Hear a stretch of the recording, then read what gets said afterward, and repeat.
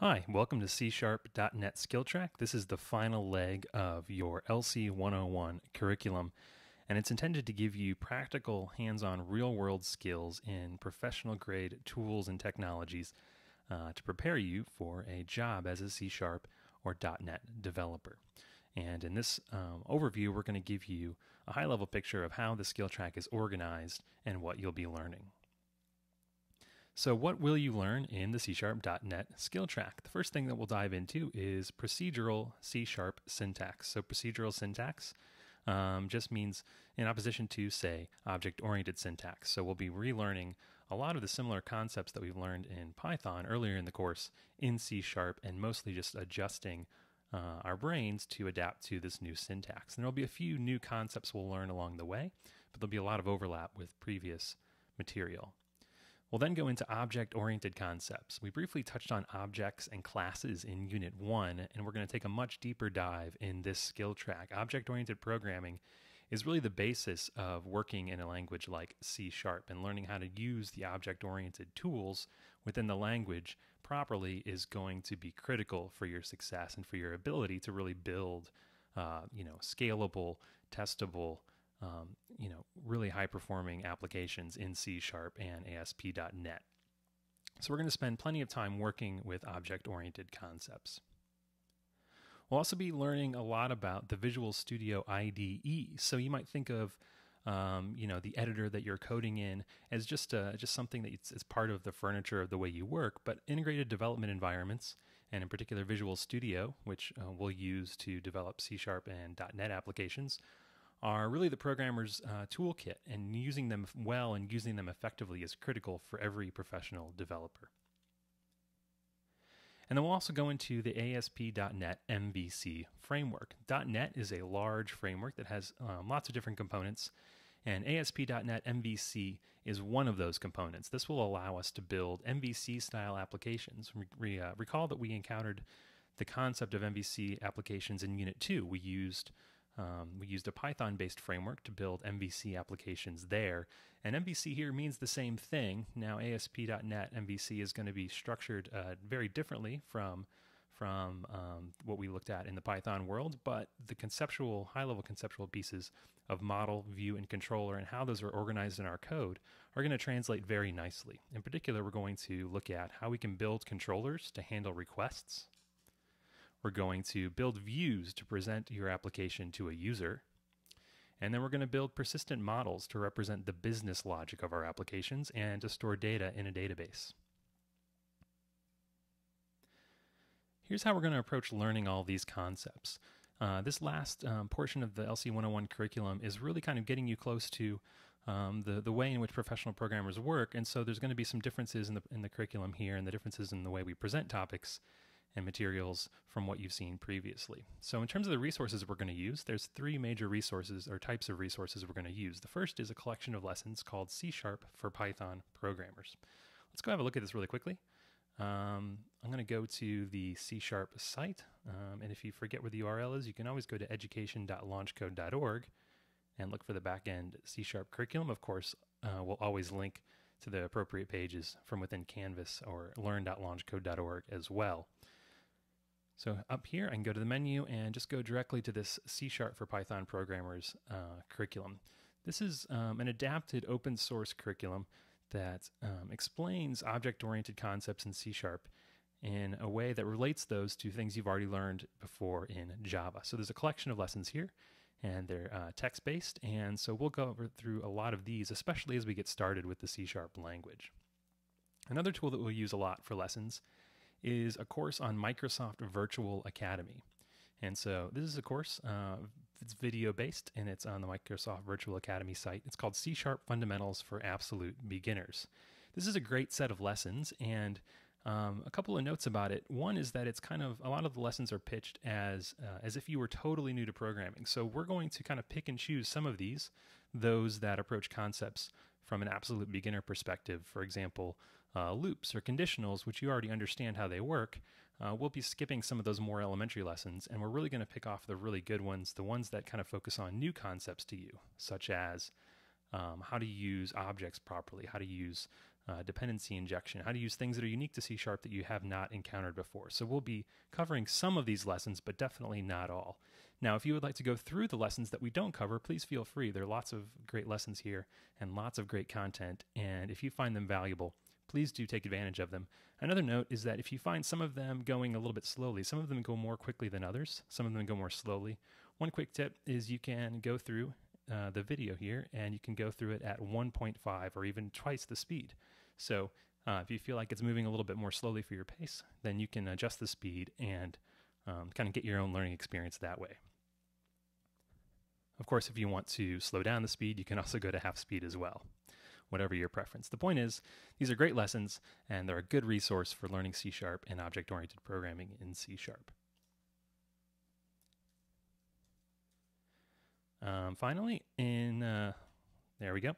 Finally, the last kind of resource we're going to use is a lot of lesson videos. So we'll be creating lesson videos for you to walk through to learn about ASP.NET concepts and try to distill all the information, the wealth of information that's out there online, into meaningful lessons. There's a lot of content out there on the web. If you just went to the Microsoft website or to Google and searched for ASP.NET MVC lessons or tutorials, you would find a wide variety of things covering a wide variety of topics. We're going to take the ones that we think are most important for you to learn at this point, and we're going to distill those into some compact lesson videos for you to go through. Practice, of course, is a big part of learning these concepts and learning how to code. You've learned that already. And we're going to use basically the same framework that we've learned to date. We're going to use prep work throughout all of our classes and in-class studios and assignments. So let's look at those a little bit from the course website. You can go to the classes section of the SkillTrack website to see just a grid here that lays out all of the material for the classes. Now, there's prep work for each class, so we encourage you to do all of this. You should do all of this prep work before you come into a given class.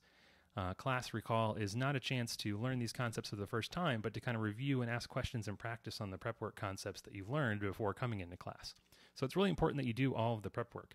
A lot of the prep work sections will have exercises for you to practice with. So down here we have just some exercises for you to work on.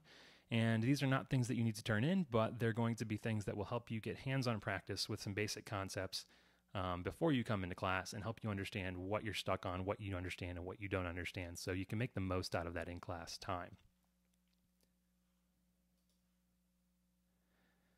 So do all the prep work before you come into class. Another component, obviously, is the studios. So we're going to have studios the same way we did in Units 1 and 2, and most classes will involve a studio, and that'll involve you getting hands-on practice with these concepts on your own or with a partner as you're doing some pair programming. And then finally, as you know, the biggest components of the work for hands-on coding in this class are assignments. The assignments are listed over not only on the assignments page in the menu, but they're also listed in this grid. And we give you in this grid the class at which you should be able to begin the assignment. So here, the first assignment, Tech Jobs Console Edition, is going to be, you're going to be able to start that assignment once you've finished learning the concepts for class 2. We don't include the due dates on the assignments here, just as a note, because sometimes those can differ slightly from class to class. Be sure to check learn.launchcode.org for the specific due dates for each of your assignments. These assignments within this skill track are what you might call progressive. They sort of add on to each other. There's 4 of them, and they're all kind of serial in the sense that they have you working on different phases of the same application. So this application is called Tech Jobs, and it's kind of mimics what we actually use here at LaunchCode in some ways to sort of store data and search and categorize data about jobs in programming that we help connect people to. So you're going to help work on a type of an application very similar to what we actually use here at LaunchCode in some ways. And you're going to do that through these assignments, and these assignments are set up in terms of the way they're framed to really mimic real-world scenarios. So the way the work is laid out, the language, the way it's presented, all of those things are going to kind of more mimic a real-world scenario and hopefully give you a feeling of something close to what you would do in your LaunchCode apprenticeship.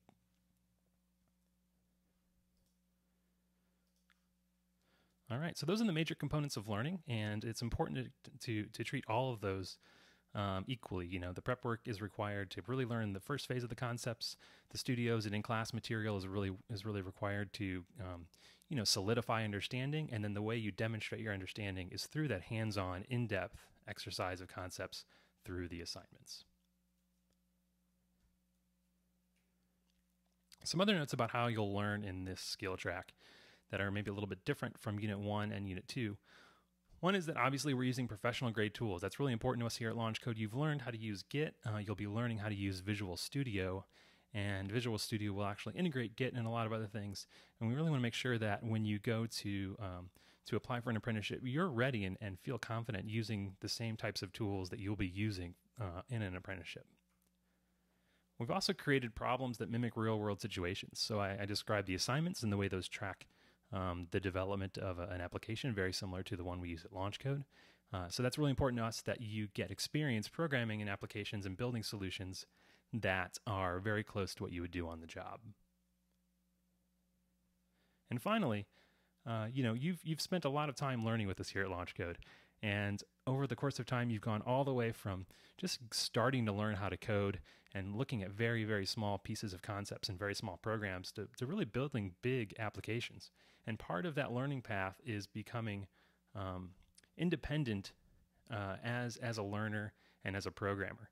If you're placed in a situation where you're on the job working as a professional programmer, you're not going to have us to guide you. And so we really want you to be able to learn on your own, to be able to find solutions, to be confident in your ability to solve problems using only what you know and the internet and some peer help. So we're not gonna totally cut you off, but we do want to kind of foster increased independence in how you work on programming problems. And for us, that means a lot of things. In particular, it means that we're sometimes not going to point you directly at an answer. We're going to sort of give you a hint or a clue and let you sort of figure out that answer on your own. It also means we're going to start relying on some resources that are really what professional programmers would use. So as you learn C# and .NET, we'll be relying very heavily on the official Microsoft documentation as opposed to any sort of watered down collected lessons that are more of a textbook style. We want you to be using the tools that you would use on the job. And things like Stack Overflow and online boards as well. So we really want to make sure that you're learning and solving problems in the same way you will on the job. And finally, I want to say that throughout this skill track, we want to hear your feedback. So there's a few easy ways to do that. From the skill track page, there's a reporting issues link here. If you go there, it describes some of the basic ways you can give us feedback. If you find urgent issues, if you find broken links, if you find a problem with your starter code, be sure to notify us immediately so you can tag the appropriate LaunchCode staff member on Slack, and they will get to any issue right away. Any other sort of ideas, ideas you have about ways we can make this better, things that, typos, things that are small or non-urgent issues, you can file those on GitHub. So we've linked to the GitHub issues page for this course site, and you can just come here and create issues and file them away, and we'll be able to work on those and fix those in the appropriate time. So please do give us feedback, whether it's just an idea, good or bad, about your experience. Any sort of feedback you have about how we can make this class better for future LaunchCode students is appreciated. So with that, good luck learning C# and .NET.